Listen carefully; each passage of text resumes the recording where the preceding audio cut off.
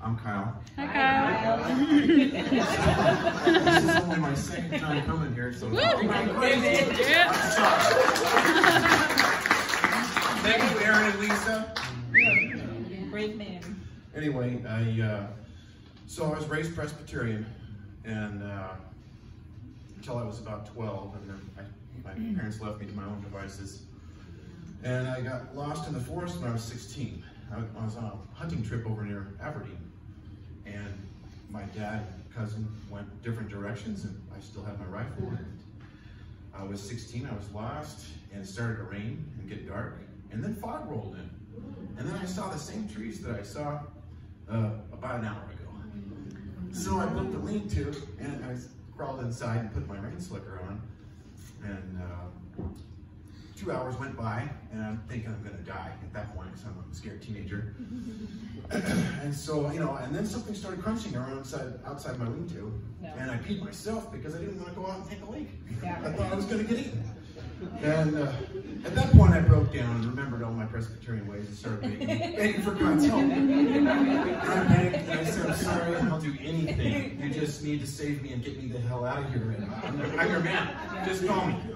And in 3 minutes, just 3 minutes, search and rescue shined up a light and started calling over a loudspeaker, and I'd been lost for 3 hours. And so, at that point, I renewed my faith, and that lasted about 2 years until I stopped believing. And then I went towards Buddhism and you know, the Navy, and I got lots of Buddhist friends overseas and in here too. Anyway, not a Buddhist anymore. I still practice some Zen, but I don't believe anything that they believe. So anyway, what I mean is, 23 years went by, and I turned my back on God, because that's what you do after you get saved. And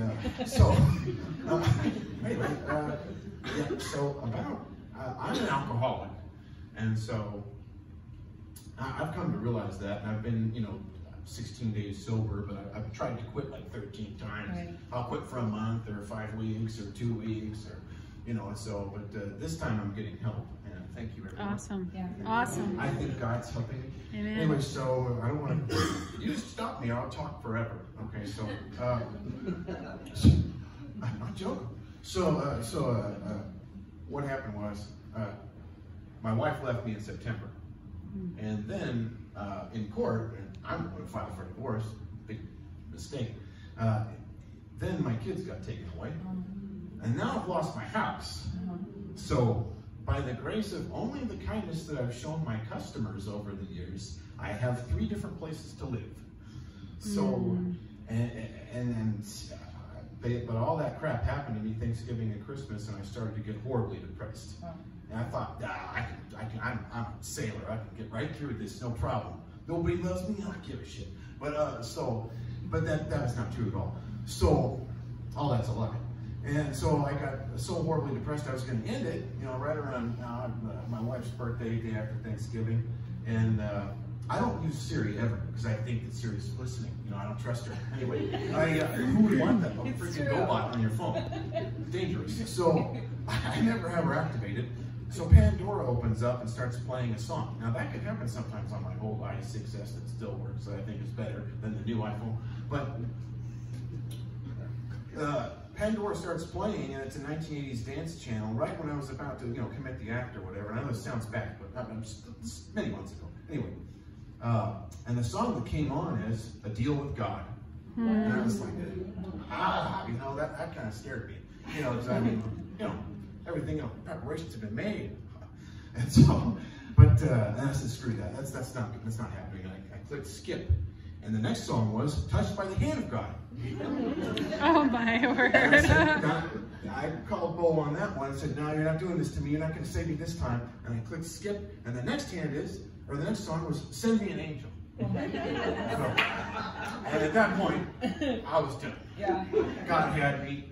And I literally repented that very same day. I surrendered to the will of God, and I quit drinking 2 days later, which I started drinking again on Christmas, but I didn't last for 5 weeks, you know, or a month. But Thank whatever. you, Jesus. Wow.